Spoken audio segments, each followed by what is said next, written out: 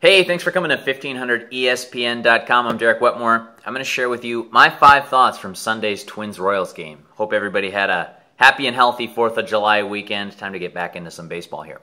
Thought number 1, Ervin Santana made his Twins debut on Sunday. He pitched 8 great innings.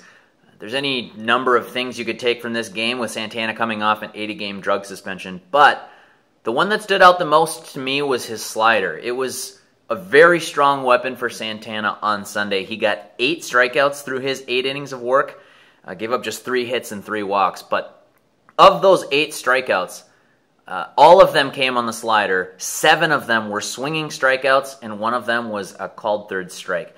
Very promising debut for Santana and the Twins, and I wrote plenty about his outing in my 5 thoughts column on the website. Check that out, 1500ESPN.com, for a little more there. Thought number 2, Aaron Thompson gave up the walk-off double to the Royals. The Twins lost by a final of 3-2. After Santana's 8 strong innings, the bullpen could not hold up its end of the bargain, and when your offense only scores 2 runs, a battle of the bullpen it becomes pretty important.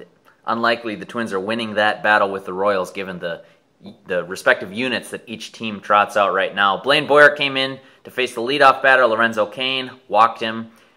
Boyer got the hook, Thompson came in, gave up a double to the lefty, Eric Hosmer, and that was all she wrote. The Royals were dancing and jumping around at home plate after their 3-2 walk-off victory.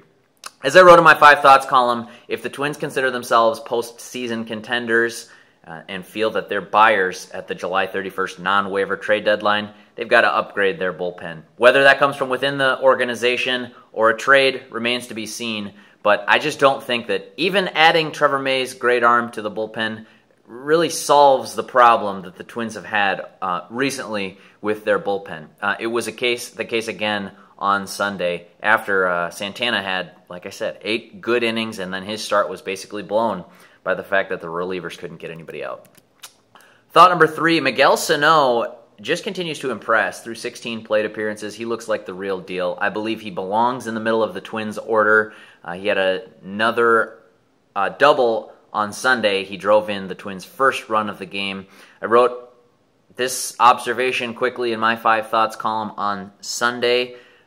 I think he's going to stick. Check out the column for some rationale and reasons, but in short, he just does not seem overwhelmed at the plate. That's a little bit subjective. It's a little bit anecdotal, and it's based off a small sample size. I know all of that, but the early returns for calling up Sano sure appear promising for the Twins. Thought number 4, Joe Mauer had another 2 hits on Sunday. That's after 4 hits on Saturday. Quick thought here, Joe Mauer might be heating up. If the Twins could get vintage Joe Mauer batting in the middle of their lineup and add Sano's bat, that would be a quick way to pull the offense out of a bit of a rut. I don't know what we'll see from Mauer going the rest of the way, but his bat in July, he now has 3 multi-hit games through 5 days in July. So, good start to the calendar month for the first baseman. Thought number 5, I wrote about this on Saturday, and I brought it back up on Sunday. Santana's return pushed somebody from the starting rotation. That somebody was Trevor May. A lot of people have accurately pointed out that Trevor May had the best fielding independent pitching in the Twins starting staff. I've argued many times that for stretches of this season, Trevor May has been their best starter. His nightmare of a start at the end of June in Milwaukee probably came at a bad time for May. I wonder if that had to do something with the decision. But there's also a little lurking variable that I wrote about in my 5 thoughts column. A reason why it may not be a huge mistake to keep Mike Pelfrey in the starting rotation for now. Check that out on the website, 1500ESPN.com. How's that for a tease?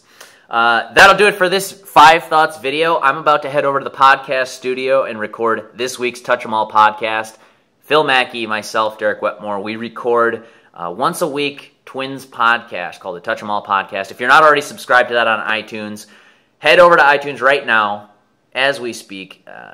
Just search under podcasts for Touch 'Em All. It's a weekly conversation. We talk 30, 40, 50 minutes on Twins baseball, sort of from a sabermetric and analytical stats slant, but we've also both covered the team very closely over the last couple of years. Plenty of insight on that podcast, and I think if you enjoy these videos, if you enjoy the 5 Thoughts column, I think you'd enjoy that podcast as well, so check that out this week. Signing off for this video, though, again, hope everybody had a happy and healthy 4th of July weekend. I'll check in with you this week on the Twins homestand as the Orioles come to Target Field. Until next time, I'm Derek Wetmore. Thanks for watching.